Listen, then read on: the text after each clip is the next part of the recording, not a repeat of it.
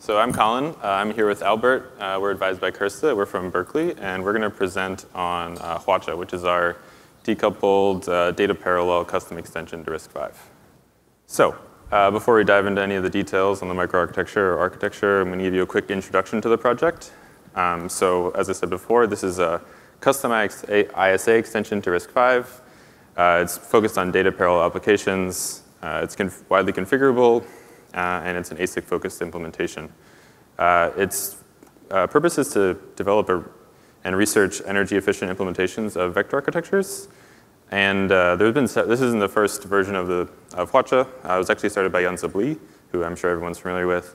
And this we're presenting on, which is the fourth version, we're presenting that today. So it's a rocket chip-based accelerator.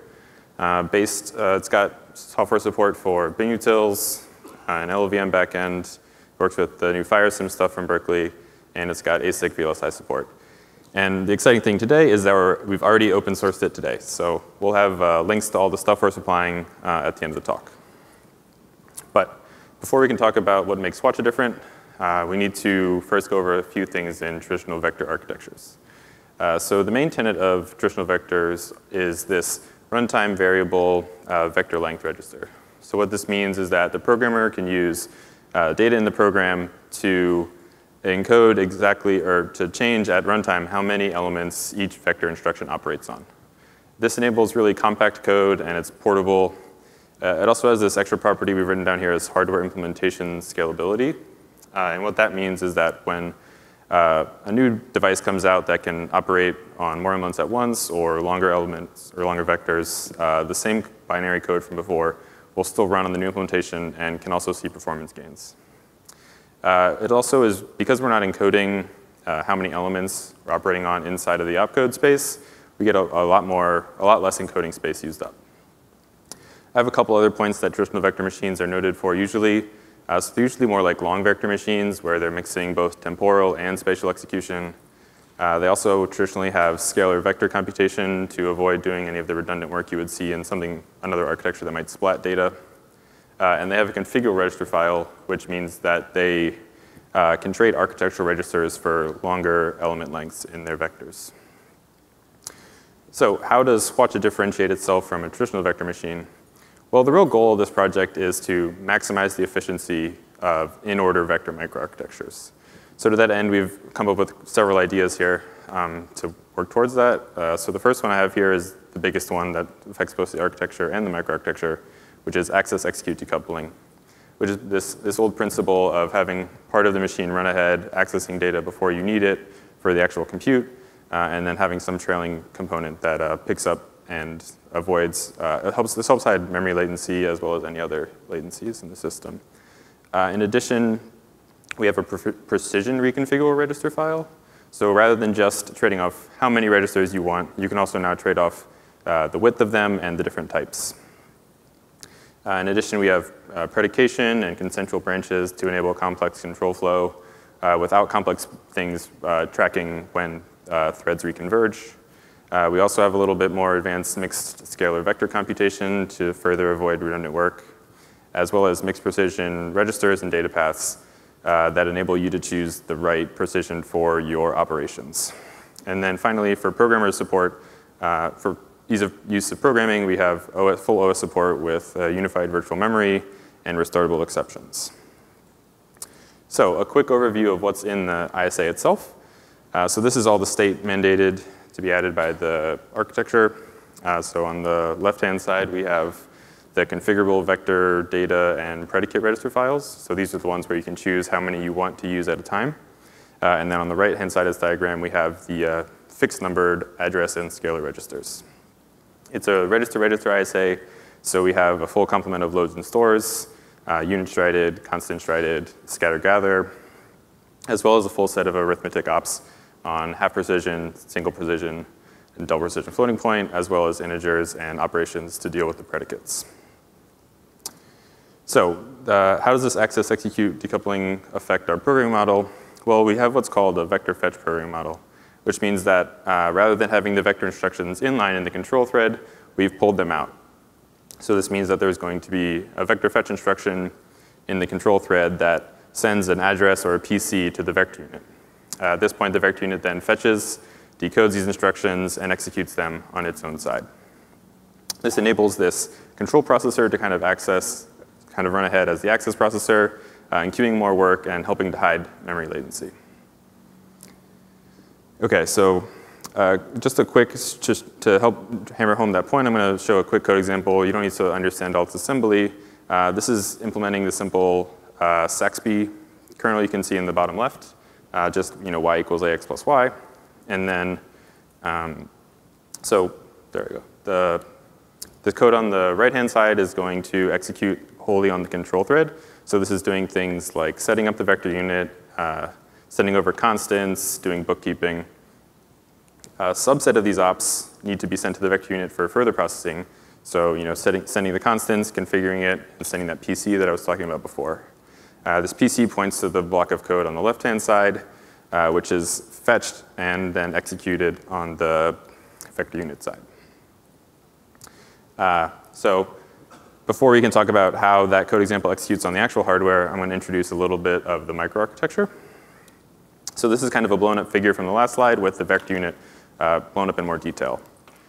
We start with the first thing that happens after the queue is the scalar unit gets the instructions gets the commands, and it's responsible for also being the front end. So you can see there's a little iCache in the bottom left here, and so it does the fetching from the memory system for the instructions, decodes them, and then in addition, it's responsible for handling any operations that are purely scalar. So things that don't touch the vector unit at all end up in here where you have the scalar registers and the address registers. After that, anything that needs to be dealt with by the vector unit gets sent into these sequencers. So these are kind of like ROBs in that they track the instructions that are in flight in the machine, their current status, how many elements they have to go, things like that. And there's one master sequencer that's responsible for managing all the machine state, and then each vector lane has its own sequencer handling which segment of the instruction is done in each lane. These lane sequencers are in the vector execution unit, or VXU, which is also where we have the register file slices for the vector data registers, the predicate registers, as well as all of our ALUs. In addition, each lane also has a vector memory unit, or VMU, which is responsible for fetching data from the outer memory system. And then finally, we have the vector run-ahead unit, or VRU, which is responsible for doing some prefetching to help with this access-execute decoupling. And now Albert's going to come up and talk about how that RISC-V example from before works on this microarchitecture here. So the whole design of Hwacha is shaped by the challenge of tolerating long memory latencies with an in-order microarchitecture. So the one advantage of vector processors is that the constant stride vector memory accesses convey an explicit access pattern that is determined exactly once the base address becomes known. So this regularity provides Hwacha with the means to implement fairly reliable prefetching, assisted by extensive decoupling in the microarchitecture to initiate memory references as early as possible. So here, decoupling is basically an architectural design pattern that allows modules to operate independently and make progress despite unpredictable delays in other parts of the system. So to see how decoupling works, let's step through the RISC-V example that Colin introduced earlier. The code is shown partially enrolled here for clarity. So at the head of the stripmine loop, the control processor pushes the configuration and scalar address right to the VXU command queue. At the beginning of each stripmine iteration, the vector length update, address register write, and vector fetch commands are pushed to both VRU and VXU queues. Then the VRU immediately begins prefetching instructions and pre-executing vector loads. So it'll refill the L2 cache before the VMU actually accesses the data. Eventually, the VXU and the VMU reach the same iteration as the VRU. And the VMU at this point starts to move data from the L2 cache into the vector register file when the loads eventually resolve. So at this point, hopefully, all of the accesses are L2 hits. And because of VXU VMU decoupling, the data movement can overlap with the VXU computation. So this access execute decoupling differs from the traditional version because the buffering is provided by the L2 cache instead of dedicated queues. So the scheme with the VRU is comes at a marginal implementation cost. Next, the control processor runs ahead of the vector unit to the next iteration of the stripmine loop. So it'll perform the address computations and then push the next vector fetch command to the queues. So at this point, the process begins again. The VRU begins prefetching the next iteration while the VXU remains busy with the current one. Now let's delve into a few more details about the microarchitecture. The requirements for vector length and number of vector registers differ by kernel. So for this reason, the vector register file is reconfigurable to maximize resource utilization. So what we mean by that is that there's a vset CFG instruction that allows software to specify the number of vector, data, and predicate registers. And then the hardware will dynamically remap elements to physical storage. So here's a simplified example of an 8-entry physical vector register file. And if we have 4 vector registers, we can achieve a vector length of 2. However, if we use fewer registers, the maximum hardware vector length can automatically extend to fill the available capacity. So here, if we're only using 2 architectural vector registers, we can double the vector length to 4. Now, with mixed precision support, not only can we configure the number of architectural registers, we can also specify the individual element widths. In this case, if register VV1 is only half the precision, we can more densely pack the elements in order to extend the vector length to 5. So note that this subware packing and then the subsequent alignment of mixed precision operands during execution are entirely managed by the hardware. The software is oblivious of the mapping of bits to the physical storage. Now the lane is structured around 4 identical banks, each with a high-density one read, one write SRAM-based register file, a flip-flop-based predicate file, a local integer ALU, and a predicate logic unit.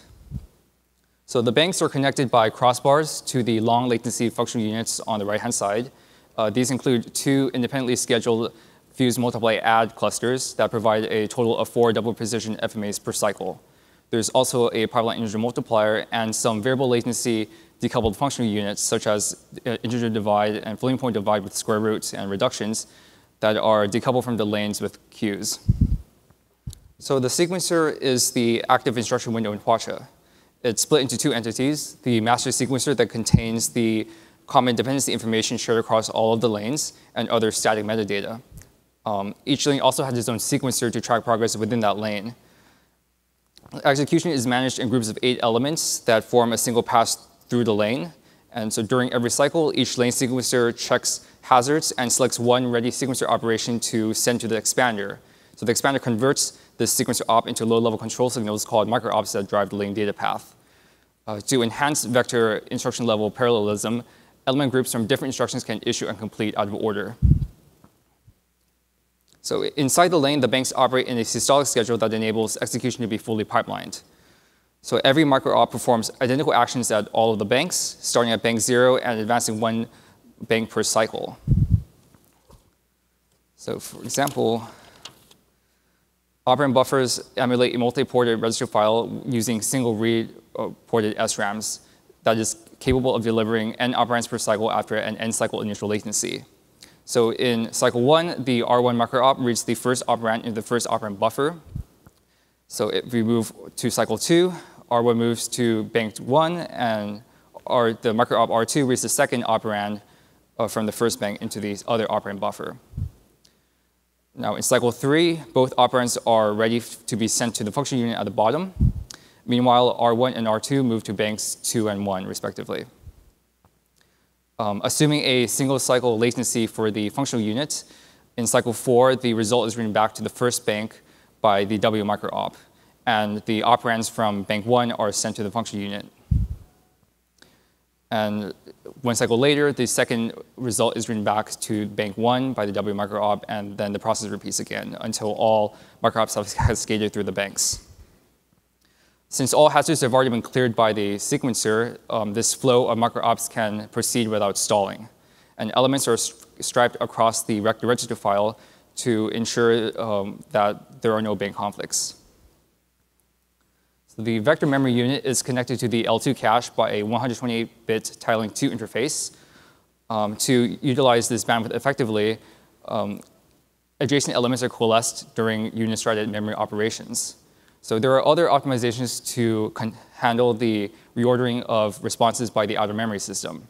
So for example, Load data can be written to the register file out of element order as soon as they arrive to minimize the need for buffers. And in addition, multiple vector loads can be overlapped to minimize latency between consecutive operations. So Hwacha has been taped out numerous times at Berkeley over the past 3 years. I think we're counting 10 and up. In our peak power efficiency design, we can achieve more than 40 double precision gigaflops per watt in ST 28 nanometer FDSOI. Here's a chip plot on the right for one of the more recent chips. In terms of peak floating point performance in 16 nanometers in a 505 chip with 8 dual-lane Hwachas, we can provide 64 double precision gigaflops or 128 single precision and 256 half precision gigaflops. And we can achieve 95% of peak performance on DGEM. And recently, we observed a 10x acceleration over rocket on a neural net with a single lane. So here's a timeline of all the chips that involve Hwacha, starting from 2011 to this year. The Raven series of chips are from ST28. They were designed to investigate fine-grained DVFS and low-voltage SRAMs. On the bottom, you can see the EOS chips in IBM 45 SOI. Those were intended to investigate integrated silicon photonics. And in terms of current and future work, we are moving towards the standard RISC-V vector extension. This involves basically replacing the front end, and we can still retain the lane data path and other control signals. We also intend to investigate polymorphic instructions for the RISC-V vector extension and explore other domain-specific extensions. A draft of the latest RISC-V vector spec is available on GitHub at this link. Now, we're pleased to announce that Hwacha is now fully open sourced. This includes, of course, the Chisel 3 RTL. There are parameters that you can play with, including the number of lanes, sequencer slots, or queue depths. In terms of software, there's an ISA assembly test suite, as well as a hand-coded micro benchmark suite. In terms of verification, we also have a random torture test generator that generates random instruction sequences. And there's a Spike extension for simple software simulation.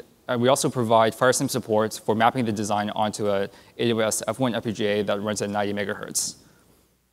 The toolchain consists of a GNU Binosus assembler, as well as a preliminary OpenCL compiler based on LLVM and POCL.